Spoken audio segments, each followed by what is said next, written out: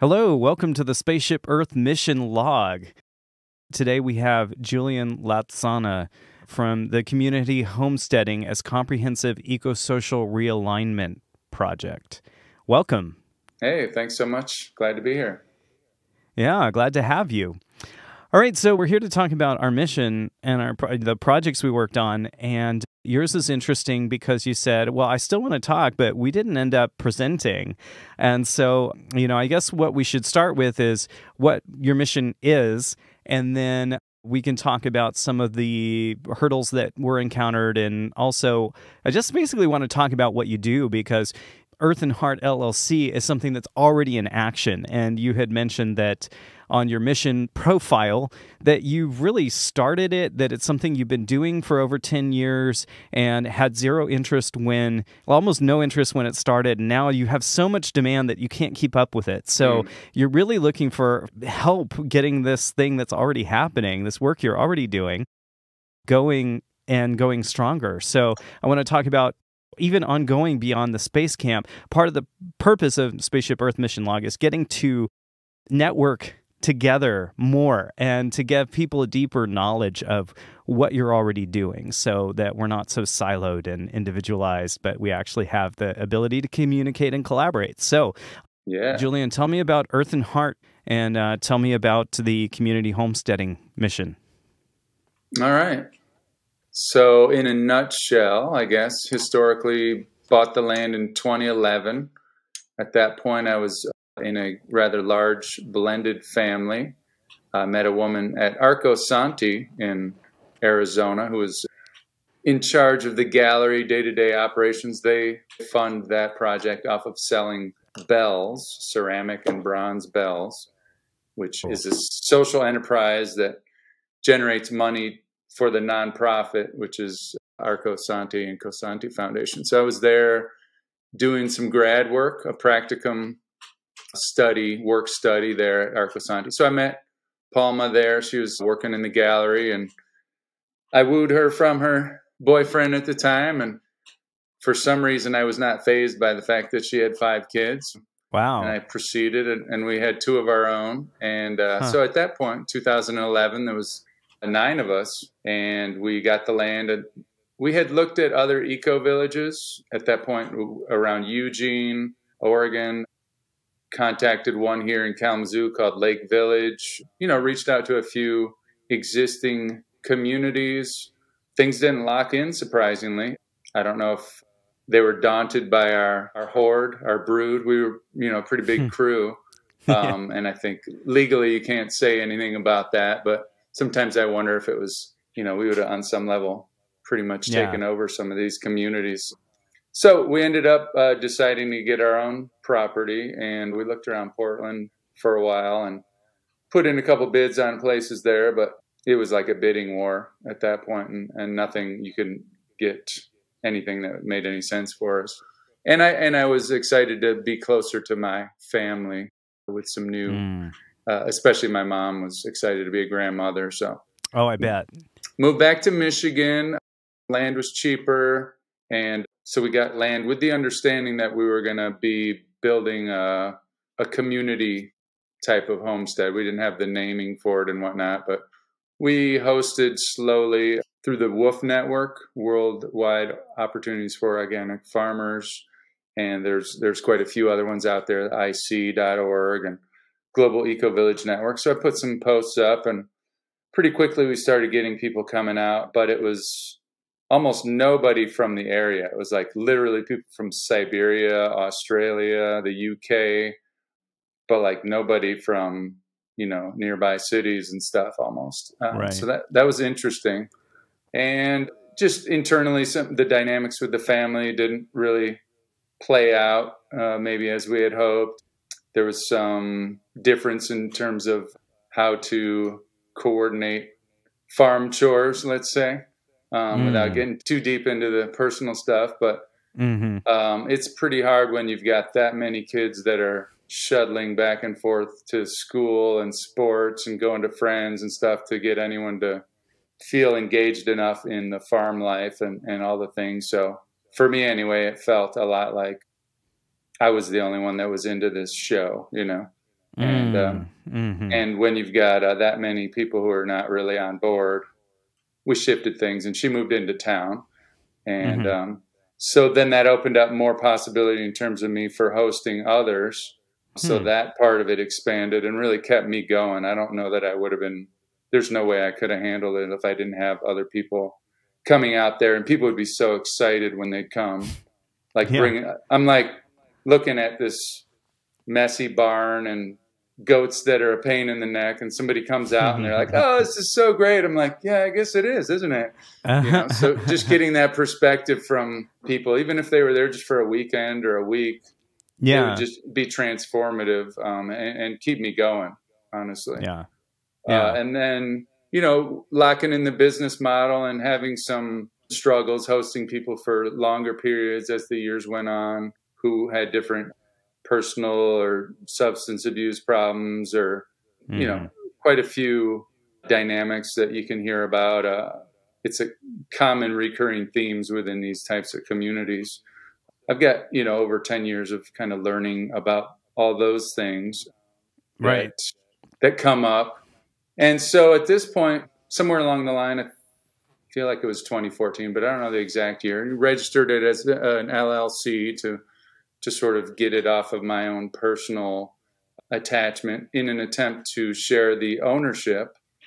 As of now, that hasn't lined up. There's been some discussion back and forth with the current tenants about land contract or them becoming members of the LLC, who would then be co-owners of the property. And we really haven't locked in an arrangement yet, but the rental situation is really mutually beneficial for everybody. So it was about 6 months ago. I'm like, why are we so focused on like what it isn't instead of like celebrating what it is? And I'm like, where else is there affordable, sustainable housing in the area, or probably even in the country, that's not subsidized housing? And it's nothing bad about that necessarily, but this particular type of housing is almost unavailable. So of course, like, why am I complaining about something that's so great? Like, not that it couldn't be improved So upon. you're seeing the scalable nature of something within that particular space in terms of the land use, and you can't get this type of living situation other ways. So there's a need there. Yeah, and now that things have, what I was talking about a little bit ago was kind of 5 to 10 years ago. So now that things have shifted into a new dynamic where there's, let's say, another cycle of urban flight on some level. I don't know if it's that might be a strong wording, but on some level, a lot of people are interested again in like getting a farm, and, all the rural lands have been a lot of them have been bought up. And so people are just now on some level where I was over 10 years ago. Oh, people are getting there. I had a friend who 15 years ago was talking about starting an artist town, and he was like an odd duck then. And now it's like he's kind of moved on, and I'm like, dude, you need to go back and you need to see what people are doing. They're into this stuff now. And, but you mentioned some of the challenges. You mentioned Arcosanti and some of those other communities. There is a community aspect to community homesteading, and I think the interpersonal aspect, you can end up with all kinds of challenges, especially as an organizer or as the person whose name is on the land in that case. And, I'm curious what, without going into personal details, like what were some of those challenges, and what are some of the instances where you found those challenges solved when you moved on down the line? Yeah, I don't mind getting personal. I just won't use any specific names if there's, the possibility of tension there. Because I feel like the social aspect is something we need to learn to design for. Absolutely, yeah. And I feel like with a design science approach to it, you can identify approaches that create a more improved situation all around. Yeah, so I guess I would see two extremes that are, for most people, undesirable. One of them is the American dream, which is, for most people, ends up being a nightmare, which is single family home, the illusion of two parents raising this perfect family, and environmentally a massive impact. So infrastructurally really damaging to the earth. But that's sort of one extreme. And then the other extreme would basically be a bunch of hippies piled on top of each other. Right. Sharing everything. Like every meal is shared together. Everybody works together all the time. They, very rustic, kind of back to the land, primitive kind of living. I'd say so those it works if everybody shares like very narrow ideology. Like everyone's got to kind of if you're lucky. Yeah. So those to me are like the polar extremes. And if those work for somebody, that's cool. And if it's offensive to somebody, I'm sorry, but that's just kind of like to paint the picture is like leave it to Beaver and like a bunch of hippies camping out. Those are the two extremes that most people don't want. Most people want something in the middle. Right. And that something in the middle is a large amount of, and I'm talking about specific to my culture, I guess, which is Michigan, and the United States of America. I don't want to say that it's totally relevant to everybody everywhere, but in this particular context, most people want a fair amount of independence, private space, and some type of ability to be in a natural setting where at least for some period of time, there's like solace or alone space. So like I can go for a walk and there's not like hundreds of people, or I can go to a building and just kind of meditate, or like some ability to have private space. Like peace and quiet. Yeah.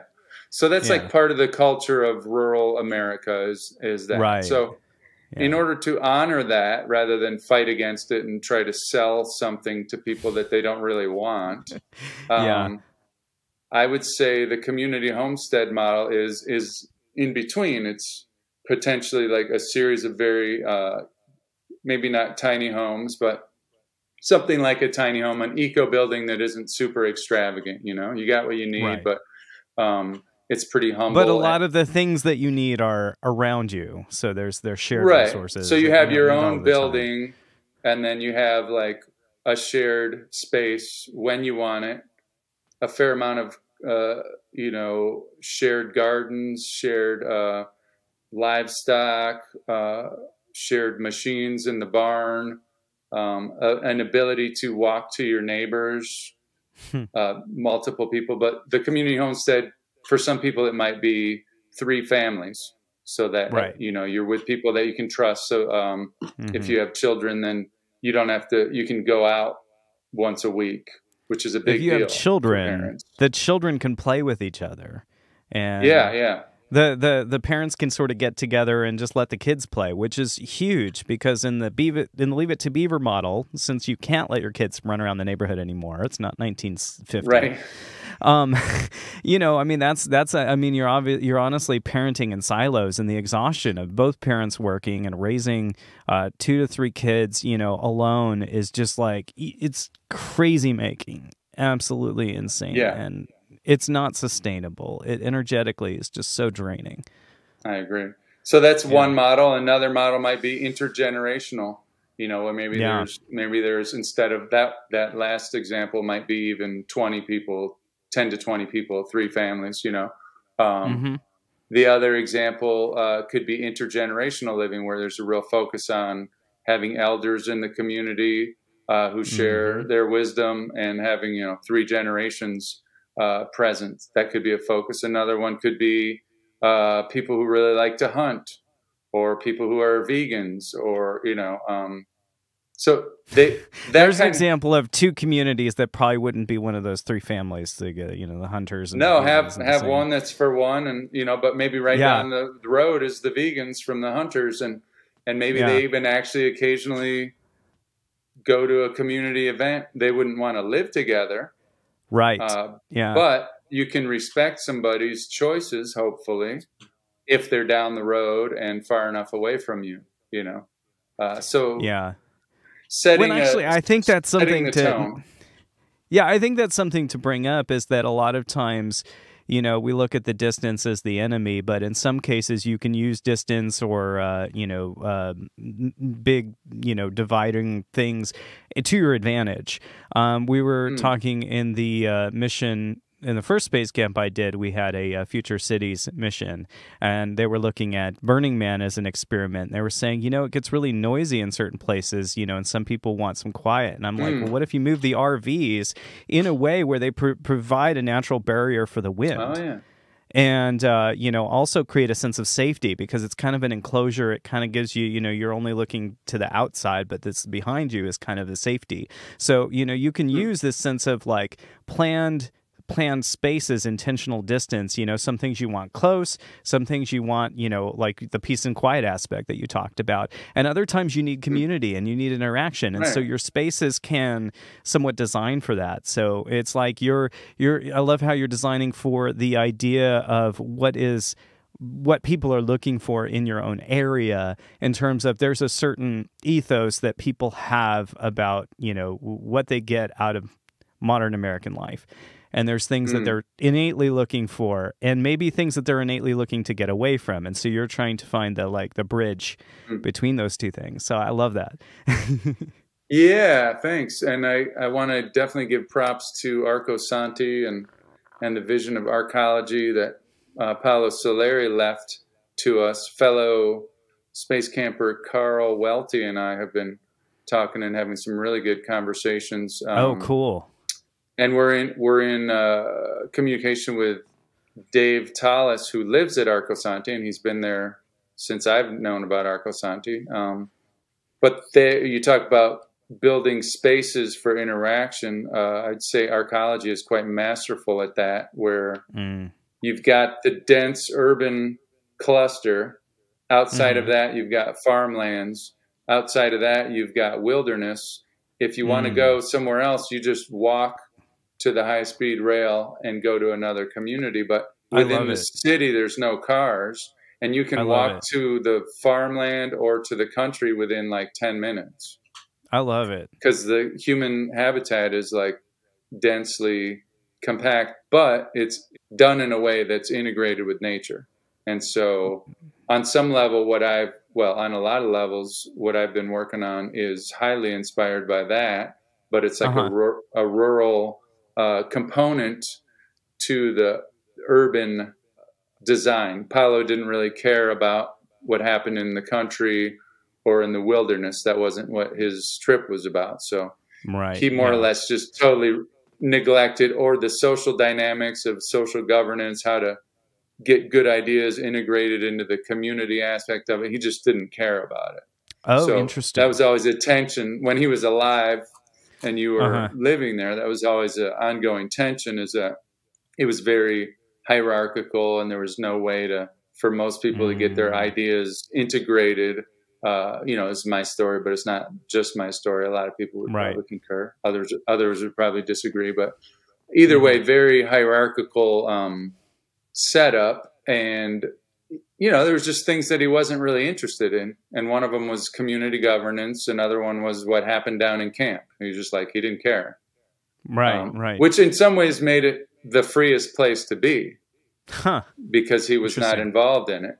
But it also made it so that whatever you're doing didn't really have sort of any real connection to the nuts and bolts of what the organization was promoting, supporting. It was sort of like fringe, it was left to the fringe kind of. That makes sense. Since you lived in Arcosanti, and a lot of people are very interested in that place and that experiment, can you tell us what were some of the challenges? Besides, you mentioned there was no plan for the governance of the group. What were some of the other challenges that you found in living in an idealized urban design like that? Yeah. So there were community meetings once a day. I think it was like at 10:40. Well, it was before lunch. So sometime around 11 in the morning, there was a morning meeting. And then there were a lot of meetings. So I don't want to say that there was no place for it. I'd just say structurally, a lot of people felt like there wasn't a way for them to integrate their opinions or their a lot of people came with the idea that it was some kind of eco village, and it definitely was not an eco village. Sort of a take it or leave it approach to the, you like it here, you absolutely. don't like it here. Yeah. He even had a saying. It was, if you don't like this, there's another mesa over there, you know, because it's like a high desert plateau. It's built in it. Yeah. There's plenty of places. He chose a location and he had his vision, and if you like it, you can stay. If you got something that's like a real beef for you and you can't deal with it, well, there's plenty of other places to go. So there was that aspect. So you were talking about challenges with it? Yeah. Is that what you said? Yeah. Well, I was there specifically to look at the leadership component of it. So I was working with the alt group at the time. It was called Arcosanti leadership team. So it was a pretty small group of people who were like upper management, and just working on like a strategic audit basically for them. So, and I worked in the archives. I worked in, which is an amazing resource. Hopefully it'll be like the Frank Lloyd Wright archives, or I don't know what the Bucky Fuller archives are, but like point. Digitized, but also like the analog copies, like in a museum setting, because it's a lot of work for them to keep it safe on site. So I also worked in the kitchen and in camp. So in general, people, you can kind of move around and try different things out. I like that about it. But I was really fascinated with the agricultural component and how it did or did not connect with the cafe, because they serve quite a few people in terms of the residents who live there, and then the many, many visitors who come for tours and to buy bells and to check out the project. I heard they like really didn't grow much of their own food. There was not ability. So Dave, I think it's moving in a good direction now. And I'm curious to keep that conversation going with my friend Dave Tallis, who's still there.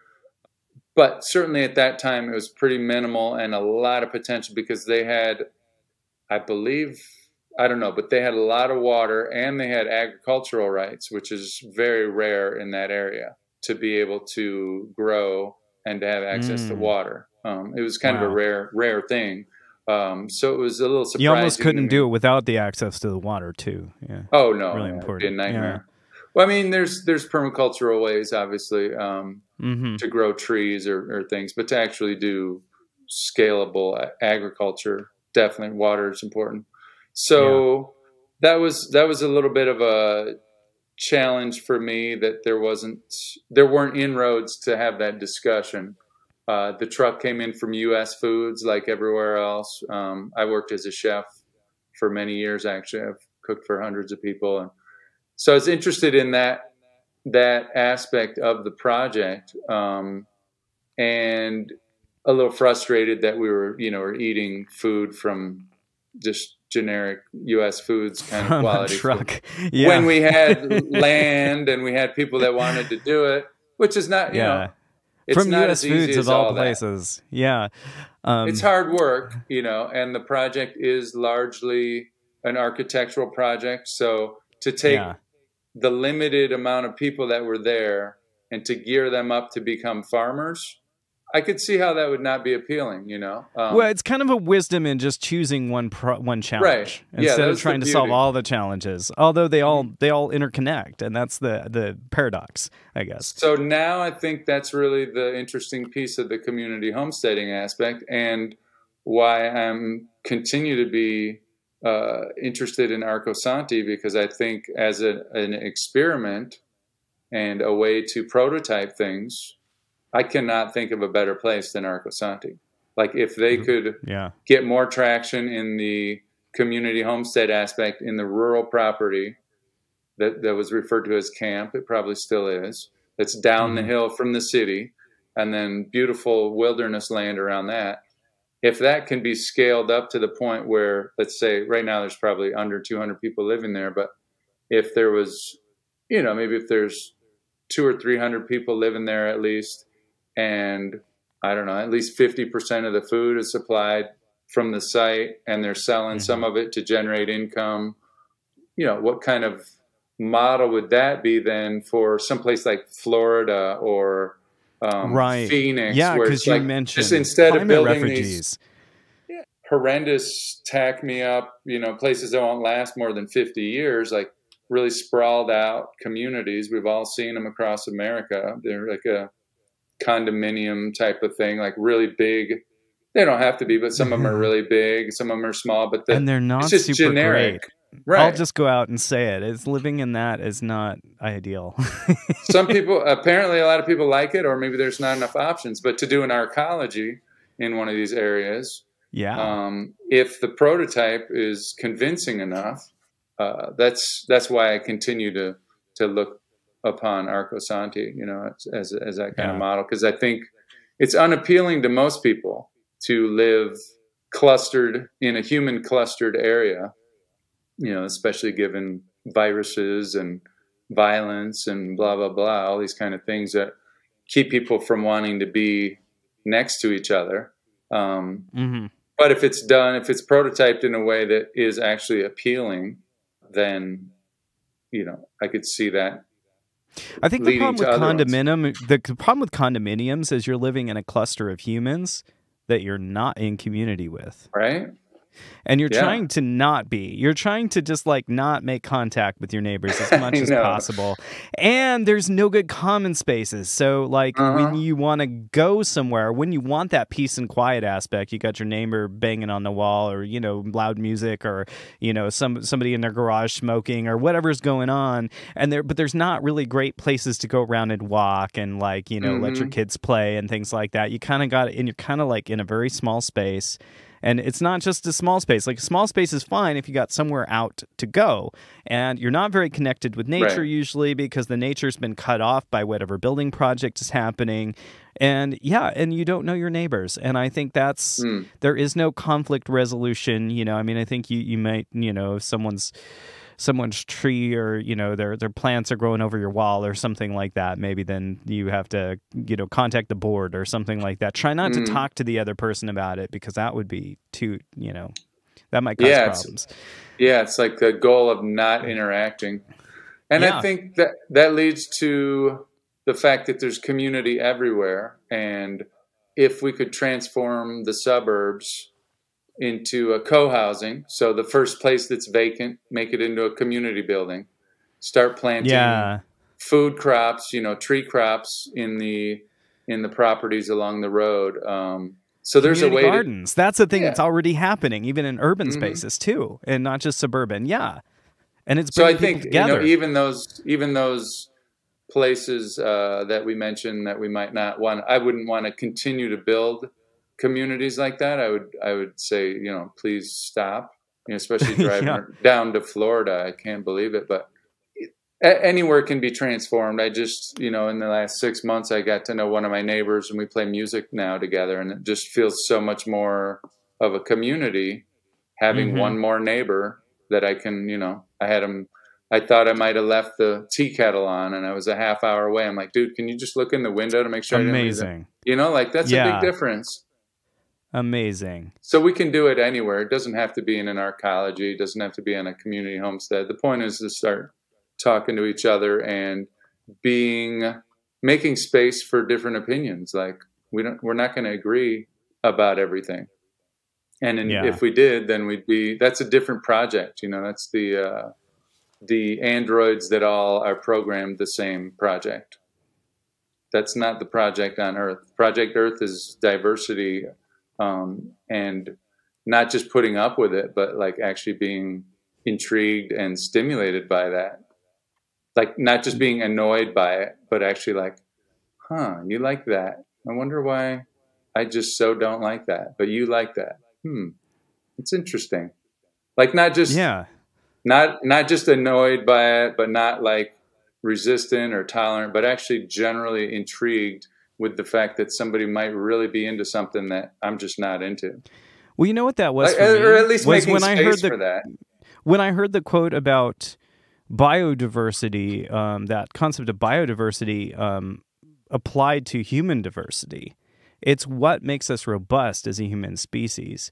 I mean, the fact that I'm not into tanning leather, doesn't mean that that's not something that someone is doing as a craft, or, you know, whatever it is. You know, I could use a better example that doesn't exclude animal rights, but I just think it's so important that we keep diverse knowledge within humanity. And, you know, some of these projects that have their flaws, like Arcosanti, where, you know, the founder of it, he's not into all the other stuff. He's an architect, and he's making huge strides in architecture. And there's a social experiment going on around that. And so, like, taking that diversity and, okay, what can we learn from that? What can we do? I wanted to read a quote that I read that you wrote about the idea of reviving suburban living. You said, even in suburbia, by talking with neighbors, having potlucks, sharing tools, farming your yard, we can transform our reality rapidly with collective will. And I think that's true. I think, you know, we could just, you know, it's appealing, just the idea of just bulldozing everything and starting over. But the reality is no one's going to go for that. And you're not going to, people aren't going to go along with it. It's going to be too upending. And, you know, some people may go join Arcosanti or any of the other eco villages around, and some people may not. Some people may be ready for something that they can't quite put their finger on. You know, but offering them you know, if they started looking at community homesteading, offering them a chance to go live there for 6 months or a year might be the bridge that they need. And they may take it that far, or they may start their own later. You know, you never know what someone's individualized journey is going to take, but there's value in that not everybody has to do the nth degree of this thing. If we're going to really transform society together, you know, we have to include all of us, and all of us aren't ready for the same things. We're all in various degrees. But just because someone a long time ago, you know, or just because someone now isn't ready for something doesn't mean 10 years from now, like you given the example of your community homesteading project. Like, you know, now there's more demand than you can fill. And so imagine what another 10 years will do, especially at the pace that things are changing now, and some of the major mind shifts that we're going on, whether we like it or not, in the world. You know, I think absolutely. We're a collective, and as a collective, it's like a pot boiling. You know, the part starts to boil, but, you know, there's a long time where it's being heated. But if it's cold, it's cold. But I feel like we're heating. A lot of these ideas are starting to it's like popcorn. The people are just going to pop, pop, pop, pop, pop. And soon, you know, the whole bag will be popped eventually. But right now, it's just starting to get the beginnings of the pops here and there. And, you know, I say that to encourage people, because I know some people have been in this work for generations. And, you know, someone like me, I'm brand new. I honestly am just learning about all this stuff, and I think it's fascinating. I think it's needed. And so what's refreshing to me is to communicate with you about these ideas, and to learn about them, and to just see the potential in what's possible and what's happening, and just to see the shift happening, to see the popcorn popping and the various people. And it's super inspiring, I gotta say. So yes. So there's two things that brought up for me what you've been talking about. Is I think it was that comment of mine was largely based on the infill concept, probably, of rather than building new housing, how do we infill what we already have? Like, there's commercial properties all across the country that are vacant now, because guess what? We realized over half the desk jobs, you really don't need to go to the office now. So there's these empty office buildings, and there's like miles from there's like a homeless encampment. I'm not saying it's that easy, but it's a little, you know, let's start thinking differently. Like, maybe these places need to get rezoned and retooled for, you know, and these things are happening. But so that's like an infill concept of, rather than worry about expanding, let's take what already exists in a suburban area. Can we like do some pretty extensive gardening and also perhaps create a community building when one of the properties becomes vacant, talk to our neighbors, et cetera, et cetera. So rather than expanding, contracting, infilling, and that's happening in urban areas, certainly in Detroit. And I haven't seen a perfect example. There's usually rough areas that need room for good community dialogue, and that seems to be surprisingly hard to come by. But then that in relationship to the back casting concept of like, okay, so Arcosanti too, but Earthen Heart LLC is like, I could sit there and be like, here's the vision, and it's so far away from the vision and get frustrated about it's not there yet. Or I could just picture the vision, which I'm now kind of scaling. No, it's actually been pretty similar all along. The capacity to be about 20 people, 20 to 30 people, not high density, but increased density, incremental. So it's maybe another 3 to 5 buildings on the property and then another shared space outside. So hold that vision in place, some type of community ownership. So I'm not the only one on the deed. It's in a long-term land trust. The housing is permanently off the speculative market. It's limited equity housing. So that's the vision. And then come back to where I am now, back casting, and like slowly make steps towards that. So then I'm like, that's where the infill is. It's like, I don't need to like move. I don't need to sell everything and move to an eco village, which is like this, like, oh, it's going to be perfect when I get there. I land there and everything's going to be perfect, but guess what? It's not. So rather than that, and that's kind of it's actually more difficult than probably because it's so unfamiliar. I mean, I'm not going to discount that. I think if I was young and I didn't have a lot of attachments to where I am, I'm not against that idea. I think a lot of eco villages can use more people also. So I think that's one option on the list. But we also need the infilling. We also need a lot of people who are just willing to stay where they are. And even though it's frustrating and there doesn't seem to be a lot of inroads, just stick with it. And like, if you're good at like talking to the city or the county politicians, do that, to try and improve, maybe the gray water zoning or the green building zoning, like there's so many different things that people can work on.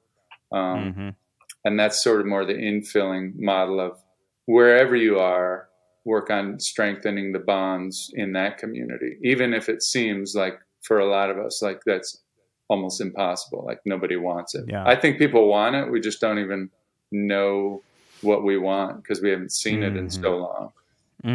So provide those opportunities. We think that this model that we've had with the roads and the interstates is like always been the case, but we forget that it's only about 60 years old. 60, 70 years old. The reality that we're living in is relatively new, and it can change just as fast. And so we gotta decide, collectively, is what do we want, and within communities, what do we want, and what are the needs, and what is going to help people. I want to ask you more about your mission. So in the process with the mission, now I know you formed a group in Slack called Out Communities, and that Nikki Wall and you mentioned Carl Welty was in there, and there were a couple other people. But you had some challenges getting your mission going. Is that correct? I guess so. Part of what I felt was that I would have enjoyed having more time to consolidate the missions rather than have so many, to merge them into a smaller amount of missions. I felt like there was some excessive redundancy, and that like I thought for a moment that I would support another mission. So that was one thought too, is that I might just be better suited to support another mission. And the timing was a little bit challenging for me, like just to work with the difficult time to sync with people. Difficult to sync with people. And so those were a few things. And then I kind of felt like I was I didn't see the resources in the group that were specific to what I was looking for.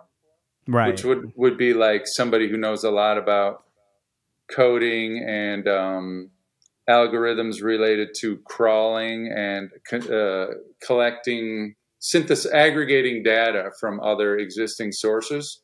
It's a pretty specific tool set, I guess. And so I thought maybe if that had emerged from the group somehow, then I'd be able to move forward. But that was really a specific. I do know a guy from New York who I probably should call, who's got that skill set.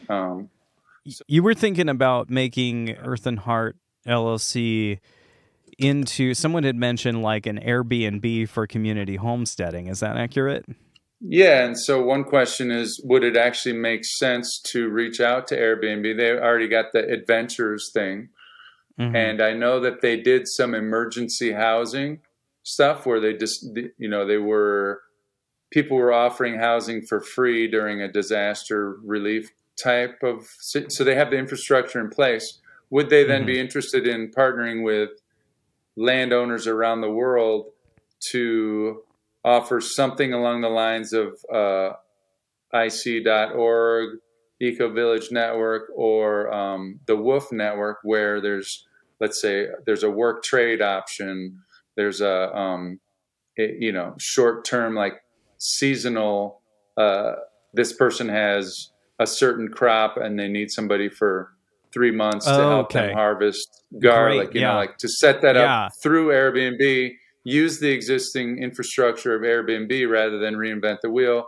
Or is Airbnb like not really a good organization to give that amount of resource? I don't know enough about Airbnb to know if they're like, if they need more traction. I guarantee you Lauren Manis from Regeneration Pollination probably knows someone who's already doing an Airbnb-like thing, more like what you describe. I'd be interested to see if that connection could be made. Okay, send me that later, please. Yeah, it'll be upcoming. I'm interviewing her on Thursday. So, okay. Yeah, and okay, so you had your project, and one of the things that was interesting to me was that you mentioned your chef, your cooking, and that was one of the things that you kind of were interested in at Arcosanti. And you are a part of Food Salon. Can you tell me more about that? Okay, so that's not really a thing yet, but I do have the website, foodsalon.us. It's just a domain that I have tucked away for 3 years so far. So it's not totally manifest yet. What I've been doing for the last 10 years is creating value-added foods. So that's anytime you take a produce like blueberries or whatever, and you turn them into something else. So blueberry jam would be a value-added food. Okay. But also fermented foods, lacto-fermented foods, vinegars, fruit leathers. I make like this one with squash, because there's always just an abundance of squash. It's got apples and squash and spices. So it's kind of got that nutmeg, cinnamon, fall time flavor to it. That's like a pumpkin leather. I've been making vegan pemmican. So that's got different herbs in it, as well as, so when I'm making juice, I have pulp left over. Then the pulp, I can add things to that, like flaxseed or different things, and then dry that out in a paper. So there's it's kind of like a vegan pemmican. Pemmican is generally using deer tallow and different things from animals, but this is a vegan option. So I've been doing a lot of that, and then I started partnering with churches and farmers. I did that for 3 years. So I would source from a farm, then go to a church and look for volunteers and process basically bumper crops from a farmer, and then try to get the food back into the community or to friends and family or whatever. And I got in over my head, so I kind of backed out for a while. And I was like, I didn't have very much skilled help in the kitchen. So I was like training people with basic kitchen skills and whatnot. So how to kitchen. Yeah. Yeah. Very basic level. Is you not the best use of your time for So yeah, I kind of pulled back from that. I still do it on a homestead level. Like I've got aronia berry juice and apple juice and different leathers and tons of vinegars and kombuchas and stuff. I've always got fermented cabbage and cauliflower and things. So I've got my just homestead level, but so I've been wanting to scale that up. I still think the churches is the way to go because they've always got kitchens ready to go. Well, and explain why. Explain why with churches. Well, there's lots of reasons. One is because they have kitchens that are generally available, other than Sunday afternoon. They're fully booked, or, they generally the rest of the week they're empty. Fair amount of time where it's empty. And then also I'd say perhaps the biggest reason is because they're generally off the radar of, having to comply with a lot of federal regulations and whatnot. So the interest I have in, for 2 years, I functioned as a farmer. I filed a Schedule F with Earthen Heart. And I did the whole farmer thing and picked blueberries, paid people to pick them, and then drove them to the market or went to farmers markets and did all that. And for me, it wasn't really manageable in my reality, especially blueberries in particular was my crop, and trying to remain competitive in that market here was a downward kind of spiral, largely because of the incoming I think Chilean and Argentinian berries. Yeah, and those are probably, pretty well organized by now. Especially if they're being imported. So it's a new thing. It's a new thing, and you could see it, like how it kind of affected the market. But anyway, there was a lot of reasons why I didn't want to be a farmer, and I deeply revere those who are farmers, and I know how much work it is. So if someone calls me a farmer, I'm like, I cannot accept that title because it's a lot of freaking work, and I don't do that. Well, the other thing I want to say about churches is that you have a group of people who are in pretty tight community together, usually, who want to help. They want to volunteer and they want to do good in the world. And so I feel like if churches can be mobilized for positive ecological reasons, that is something that is in alignment with the core group ethos, as well as in alignment with the planet. So I see a huge opportunity. There are so many groups interwoven around the world that could be doing such good. So I think, I think back to, grandmothers who were in churches doing canning and, things like that. I mean, some of those values still exist in some of these groups. So it might be very, might be already something that you can come in and support. Okay, so in your community homesteading project, you mentioned the benefits of community homesteading as improved lifestyle. On-site production of food is increased, health is increased, energy and culture, which is one of the things we were talking about before, and reduced expenses and waste. I want you to teach me about sustainable living. Oh boy, I know very little, so I'm less a sponge. I'm just excited. Just share your experience with me. What is this all about? Well, first off, I'm a little bit of a hypocrite because right now I'm actually living in a single family home, and it's just me and sometimes my daughters. So I'm not living the life that I personally would like to be living. This is my mother's house. She passed 3 years ago. I inherited it. I'm fixing it up, probably sell it in another year or so. So I'm not claiming to have it all figured out, but I do like to share what I've experienced. So the property, Earthen Heart LLC Community Homestead, that is a rental property for me for the last 3 years or so. Yeah. So I don't live on site, but I do tend the property, like prune the fruit trees and manage the food trails and plant things and make permacultural interventions and teach those who are interested in learning about the plants that are there, and try to make people aware of what's there so they're not, removing things or whatnot.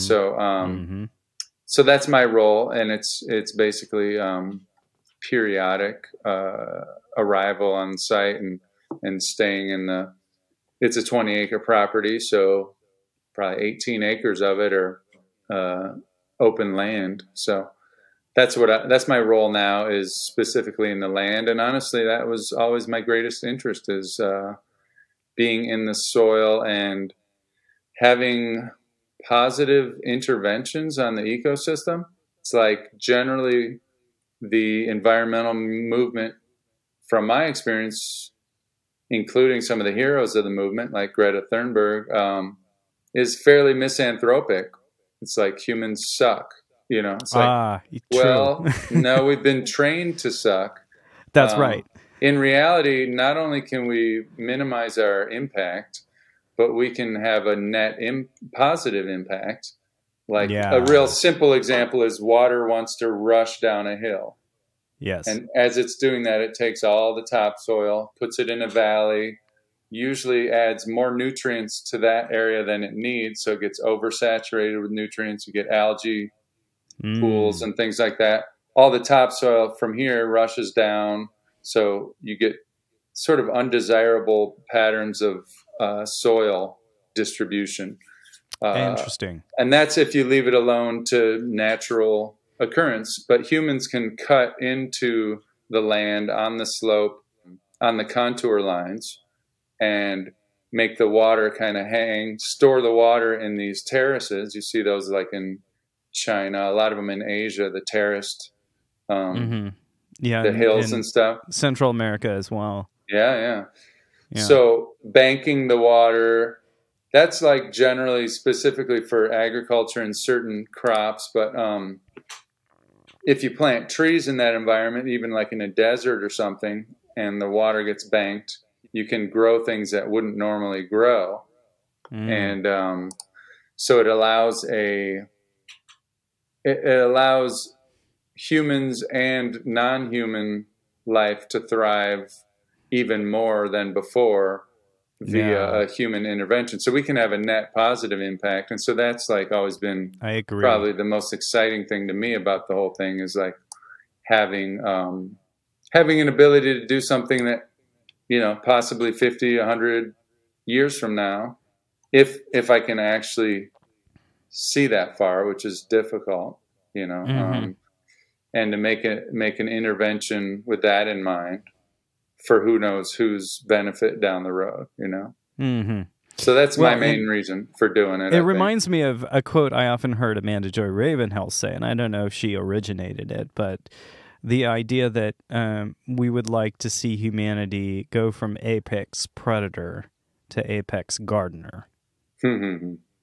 I like it. And I think that sums it up. I mean, and you know, I guess to the idea of misanthropy, it's a big challenge within the ecological movement. It's also a big reason why a lot of people resist ideas of making climate interventions and things like that. It's kind of, you know, this self-protection of nature. You know, I don't suck. You're saying humans suck. I don't want to, you know, I don't want to buy into someone who's just going to, you know, take away all the progress that we've made as humanity. I don't want to live in a hut, you know, blah, blah, blah. Kind of just what we talked about before. So I think you got to be really careful if you're trying to care for the planet. There always will be humans on the planet, barring a mass extinction event, even if there is like massive upheaval in humanity. And we're going to continue to have an impact. So we might as well design for the optimal state of humanity versus the, you know, I mean, we could all live in we could end up in Mad Max. I mean, that's one potential future. And I don't think that one's very ecologically friendly. I mean, aside for maybe the population being small. So, yeah, you know, you could look at this as a design challenge. Misanthropy short of a major mass extinction is not helping the planet. Absolutely. Yeah. So I've experienced it, you know, for periods of times. It's been weeks or months at a time where the right alignment of people and energies, I would say at Earthen Heart, there's been maybe like 9 to 15 people there, and somehow the right balance occurred. And it's mysterious, but there is some kind of, I definitely wouldn't say formula, but I've got a lot of grids and formulas that I've been working on over the years. So I do try, I'm a systems guy, so I do try to create systems that would heighten the possibility of things, you know, working out. but there's a mysterious element to it. And I've experienced it where it's like people are there, they want to be there. It's the right balance of, okay, we're out there maybe doing some work in the gardens, and somebody's like at 11 o'clock, they're like, oh, maybe I should go cook some food for everybody so that by the time everybody's hungry, you know, there's a meal, and we're not like all taking a break and then having to cook. Somebody's like, that's right. Yeah. It's like so telepathic. Doesn't get a break. It's really actually, there's a telepathic thing that happens to me when it's really flowing properly, where it's like you're at a dinner party and somebody's hosted this party, and clearly it was a lot of work, even though you wouldn't know it, but they had to clean their place, they'd invite everybody. And there's a pile of dishes, you know. If you go in there and you knock out the dishes, it's going to help out the situation for that person. If you ask them, they might be like, oh, no, I got it. You know, but then when the party's over, they got a pile of dishes to work on. That's not even really telepathic. But, you know, to be aware of these things and to try to, like, see forward a little bit, to, like, and to think about what all the members of the group might want, possibly to ask people, but a lot of times it's just increased perception. So I've experienced. I think what you're talking about is being connected. Yeah. And that can include, you know, anticipating, and that includes, you know, noticing. And it also can include the synchronistic as well. I think, you know, as you open up to the greater connection, I think you're just open. So. Anticipatory design science. Yeah. So organizing the day, I would have people arrive, some who really wanted clear, I don't want to say orders, but clear expectations. Okay, I'm staying here. You're giving me a place to stay. I would like you to provide one meal in the evenings, and I'll work 4 hours a day. So in the morning, they wanted tasks, you know, that they were accountable for. You know, clear expectations. Almost like a military, very like by the book arrangements, clear. And then other people that were like downright offended by any of that game, more like kind of anarchist kind of people. Some of whom seemed to have a lot of beef on their shoulders, and other people who had these mysterious, actually all of them, even the ones who had the beef, had mysterious gifts who, if I was open to it, would just drop them right when I needed them. Like one time I was teaching somebody how to split wood when I was such a rookie myself.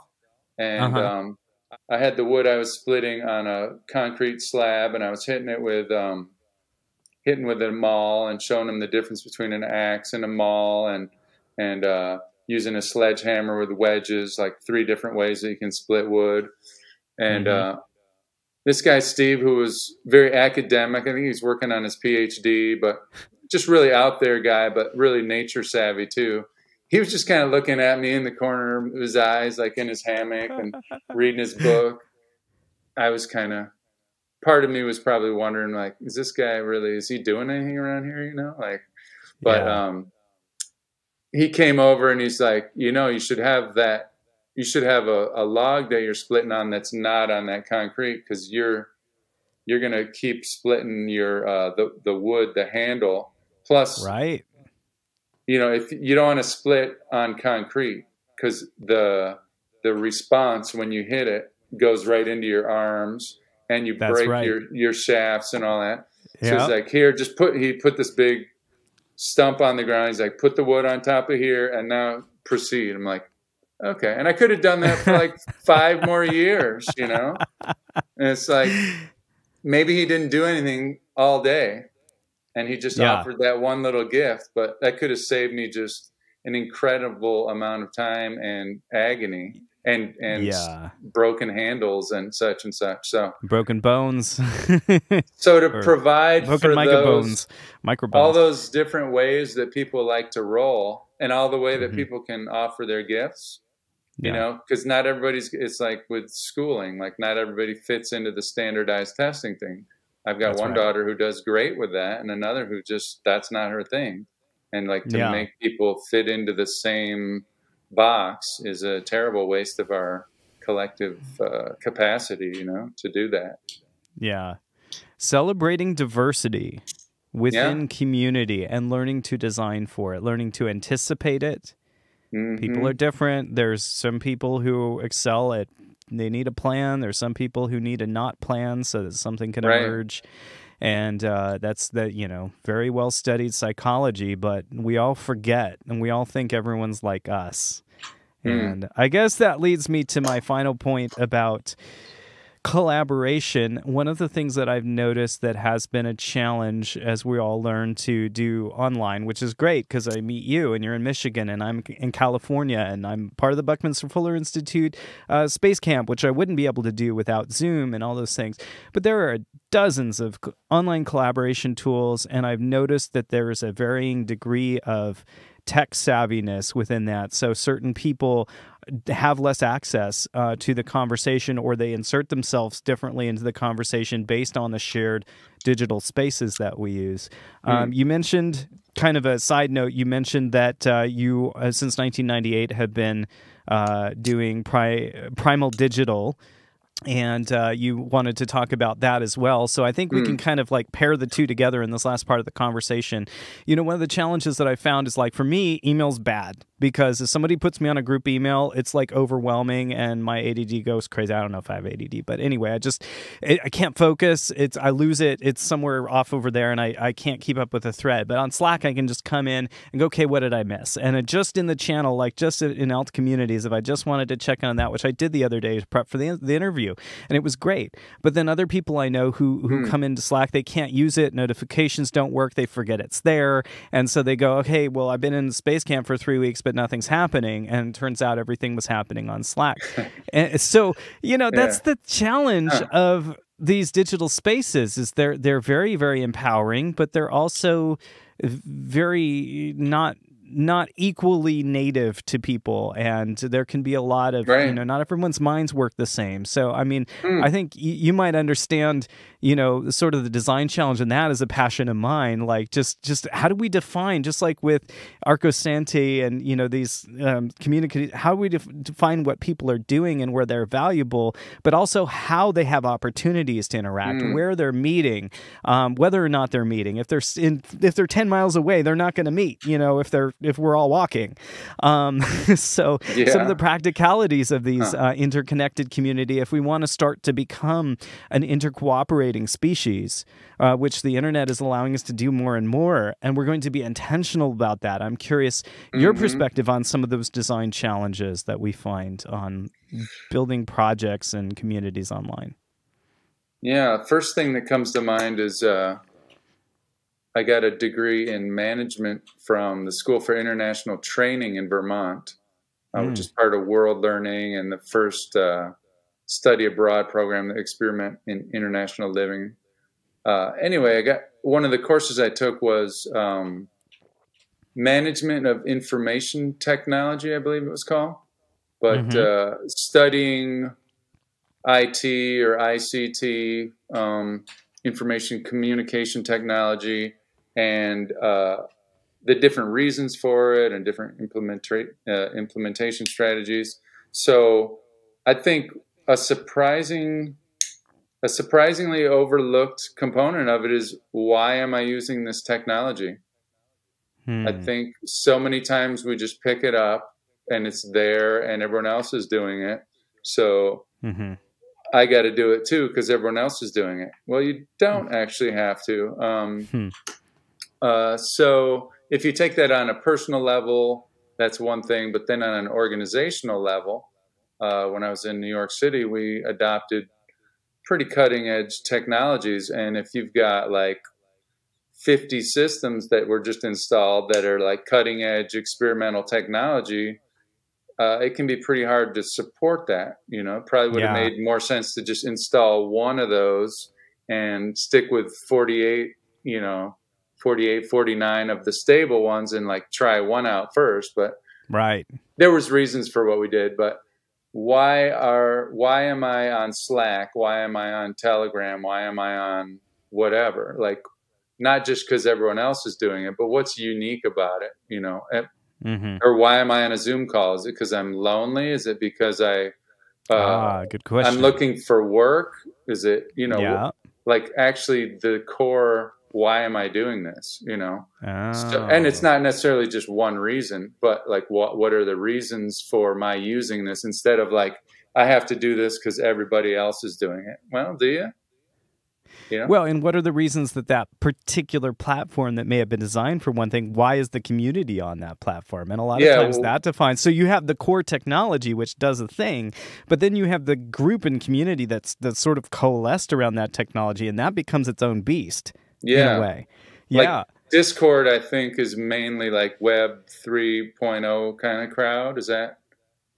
It seems to be. But some people are using it differently. But like yeah, crypto, it started with and gamers. Like coders, gamers. Yeah.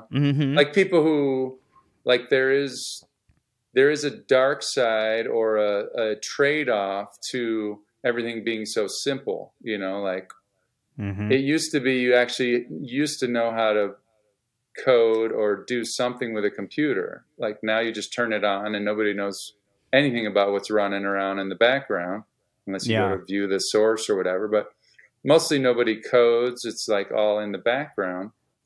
And for the most part, that democratizes it, makes it more accessible. But it also means there's all kinds of stuff running in the background that people have no idea what's going on. Yeah. So, yeah, I think there's different platforms. And that'd be the first thing. It's like, why am I using this versus that? You know, medium is the message, right? Marshall McLuhan. Sort of a phone call is different than an email, and generally older generations are going to be more comfortable with the email. I mean, I used to write all kinds of letters. I don't know, it's so rare now to receive or to send a letter, but to have a handwritten letter from somebody is so personal. You know, it's really an amazing lost art almost that I miss a little bit. But once the email came out, it's like, I can send that message, just blip, done, save a stamp. Like, why would I continue to write letters? So, you know, why are we using these unique platforms, and what distinguishes one from the other? I don't know. Like, we're on Squadcast versus Zoom, and I now understand this platform. I've been wondering, so thanks for sharing this with me. I didn't know what else was out there besides Zoom, because they kind of have the dominant market on I wouldn't use Squadcast if we were just hanging out, or if we were doing some sort of class or something that we weren't recording. This is specifically for podcasts, and podcasts are a unique medium because people can take us with them in their cars, in their ears, while they're doing dishes, while they're doing folding laundry, and they can be with us in this conversation. And that's one of the things that people love about podcasting. It's personal, like radio. Now, one of the reasons I went for the video format on this was I understood that the greater Buckminster Fuller community that might be listening to this benefits from the visual aspect. They need to see us, where I'm the kind of person, like my podcast, The Language of Creativity, I do audio only on purpose, and people have asked me to do video, but I'm like, no, my guest can't get as vulnerable and as comfortable if there's just something about the intimacy of the voice. So Squadcast allows me to get high quality audio and high quality video, but there's things that, you know, like I think Wheelo is better for. One of the participants at Space Camp has been advocating Wheelo, and a guest that I interviewed about VR had said that basically it's interesting when you're on Zoom, you end up with Zoom fatigue because you're sitting there on the screen, you can't get up and move around. But somehow when you're a little avatar walking around this fake cafe and you can sit down in a chair, you expand your energy the way you would if you were sitting in person, and so you relax more and you're not just focused on a screen. And so you said, like, the medium is the message, and it's so true. I mean, we're probably talking about things now to frame this conversation around community homesteading and around the Space Camp that we would not be doing if we didn't have that context reining it in. You and I were just talking. There's, you know, we probably drift around a lot more. Right. So it's true. And, you know, I think with Discord, one of the values I see about Slack and Discord is what's called asynchronous communication. So the fact that people can type stuff at times that are comfortable for them. You know, maybe they're in Australia, they're in another time zone. Maybe I don't like to be online at 8 a.m. in the morning because I don't want to put out there what my tired brain is going to do, so I wait. But then I can still see, you could post something what's at 6 in the morning for me because you're in the East Coast, and then I can come back to that and I can still interact with it, and it's threaded. And for my brain, like alt communities is in a different thread than general, which is in a different thread than inspiration, which is in a different thread than loving eats. So I can kind of keep things contextualized in a way that I couldn't if we were just in one large group text. It'd just be all over the place, and somebody may be in the mood to joke, and they might put a joke in there, but it might actually disrupt a communication, because we have to remember about these digital mediums, and this is one of the problems with Facebook and the usability of Facebook, is that in these digital mediums, we're not in a room together. In fact, we're not even face-to-face like we are now. So the problem with that is that, you miss out on the opportunities for someone to go, hey, I think I'm going to go make lunch for everybody, while everyone's keep working so that there's food. When those cues get missed, you sort of get disconnected from your body, you get disconnected from each other, you get disconnected, and it's all about ideas. And there's nothing wrong with that. It's super stimulating, but also we fall into the traps of, inadvertent dehumanization when we don't have access to the other cues, which for some people is well put. Yeah. And which for some people is actually safer. I mean, we find that a lot of people need that sort of sense of safety from, maybe an environment where they're not as well cued in, but online they're like, okay, I can express myself. It's like a chicken or the egg. Like you said, people need that, and I hear that, but is it also encouraging that, It could be both, but I feel like for me, the big benefit of the internet has been being able to connect with these ideas and to mix with more ideas than I have access to in my immediate vicinity. No, I totally agree. But, I would ask the question, if you were in a community homesteading discourse group or Discord group, online, would the guy in the hammock have mentioned the thing about the axe? You might not have even thought to post about axing on concrete. And so that's one of the immediate values of having people in your own vicinity and community. And you don't always know what people bring to the table. And, it's just one of like I said, diversity through, strength through diversity. I think, there's so much, and I think there's so much wisdom that's offline. There's so many people who aren't on the Slack channel or the Discord and we need channel that word because global. There's a certain word global. Yeah. Oh, sorry. Yeah. Go ahead. I think it's time to reclaim that movement or that word global. Like you're saying, there's things that can be done on the global platform that are unavailable in our immediate surroundings. So. But that doesn't mean that we should neglect our backyard. So to have a global event, let's say it's about food systems, So you got maybe people who are foraging experts. You got breakout groups that are based in certain regions or climate analogs, which is a whole different thing. So like I'm in a climate analog with parts of Eastern Europe, Japan, Siberia, because I'm in the climate zone, but you can break out into different groups, talk about community gardens, food market, like farmers markets, local farms, etc., but do it in a global context and then ground it in your neighborhood. And then maybe every month feed back into this global network and share learnings. So I really think it's a prime time to do these kind of global events, and that's part of the food salon idea, is that this would be particularly the first one that we're working on is in Gary, Indiana, but it could happen anywhere on the planet, really. It's just about coordinating with churches, local farms, and foodies from different sectors. So to have that both, not either or, but it is online event that's anchored in a local event. So the guy giving me the tip, splitting wood, put that on some sort of resource online that's related to woodlots. Woodlots are related to forestry, the mechanics of splitting wood, making lumber, heating in the north, et cetera, et cetera. So somewhere in there, just make sure that little note gets put in the right section so that if somebody's like managing their woodlot, they can go in there and maybe they're a rookie like I was, and they actually don't know that 101 tip, but feed it into the collective wisdom garden, basically, to take some words from some friends of mine who you should know about. Who are they? Mention their names. Well, it's via my friend Charles Blass, and working with Nora Bateson.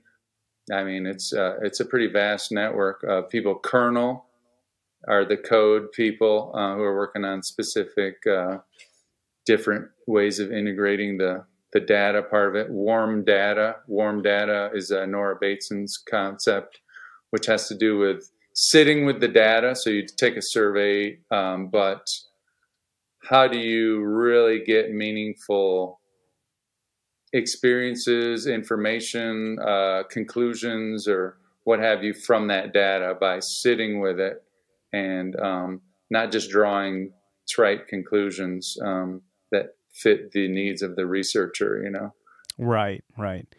Yeah. Oh, it sounds to me like this is about cross-pollination.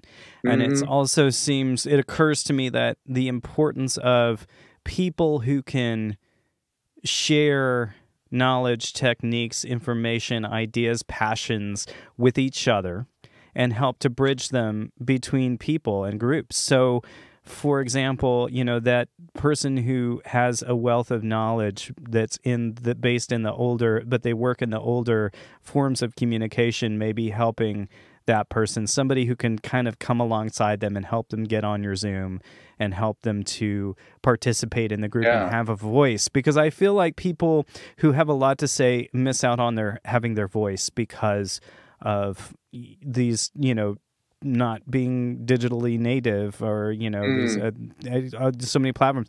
For heaven's sake, I could hardly make a crypto wallet, and I used to build my own computers. So there is varying degrees of this all over the map. And, some people are going to choose to be intentionally offline. And so if you're one of those people who knows that person and you're learning all these things, cross-pollinating from around the world, you mentioned Siberia and all these different techniques and things, you'll then be the library for that person when you go to their homestead and you meet them and you talk to them, and you can share that information and bring that into places where they can.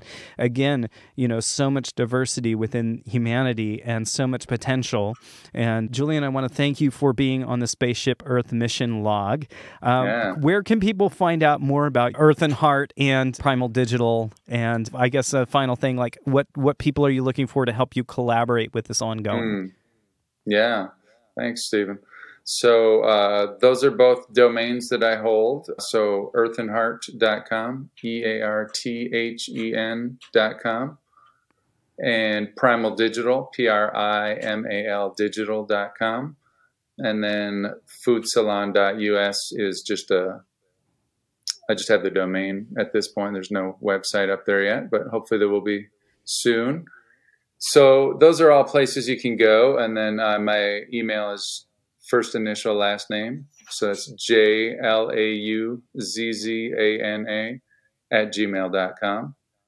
For now, I'm still on the Google. And I guess the thing that I'm looking for most in terms of collaboration, I'm at a point where I can't really scale up in any meaningful fashion. Not that scaling up is always appropriate, but I believe it is at this point in time for this particular project of community homesteading, due to just my limited ability to be a property manager, basically. I'm looking for partners in the realm of, the model is basically to have a secure tenant who has some skills in basic maintenance and repair type of thing, so there's not always a call for every small little thing that occurs, to bring down the day-to-day requirements of the property owner. And then looking for investors to get more properties, or people who already have land. I think a lot of people have made the dive in the last few years to purchase land, but maybe they don't have their their game totally figured out yet in terms of what they're going to be doing. So talking with those people also, and then, coordinating with the groups who are connected with people who are interested in the experience of, I would say for a, 3 to 6 month trial period generally seems to be kind of a good way to start if somebody's never lived on the land, kind of thing. Don't get too glossy-eyed about it, of dreamy. Yeah. So, people who are interested in that, and then also the people who have been doing it for decades, generally old farmers, but even someone like myself who's been at it a little over 10 years and figured out some of the nuances of the lifestyle. So also those people who can offer mentorship in some degree to the newcomers. So there's a network of people, but there's investors, there's people who might be sort of the anchor of the community, who would have a formal lease with the landowner. Mm-hmm. So investors, that person who would, I'd say, primary land steward, then people who are interested in the short-term visit, and then also mentors who have a lot of skills in homesteading. So all those components, and there's probably other ones that, could be considered as well, but that sort of blend of people. And I'm basically coordinating people from those different fields. Also there's, realtors and just looking at land all the time and keeping an eye on that. So yeah, I'm excited just to talk with people who are interested in any one of those aspects. And I kind of, a lot of times I'll just put people together and they, I hear a year later or something that they're now this person's living at this farmer's property, and they're like, and that's like there's this farmer I know who, two of the people who started out with me, I then referred them to them, and they're like, they never had a daughter, but both these women are like young women, and they're like, they have amazing relationships. So a lot of times I'll just partner people together, and I don't even have a direct relationship. I just let them go at it because they have what they needed, or were they were looking for. Because I have this kind of network of people that are in all those different fields, and it doesn't have to be on this property or that. It's the right synergy of events, Yeah. And that's a mysterious thing. I can't put my finger on it, but I guess I have some skill at just kind of putting things together. Yeah. Yeah, that's an important role. Well, Julian, this was awesome to talk to you. I hope you and I get to chat personally in the near future. Thank you for joining us on the Spaceship Earth Mission log and podcast. Check us out, Substack. You can subscribe, Spaceship Earth Mission log on Substack. And of course, the Buckminster Fuller Institute, BFI.org,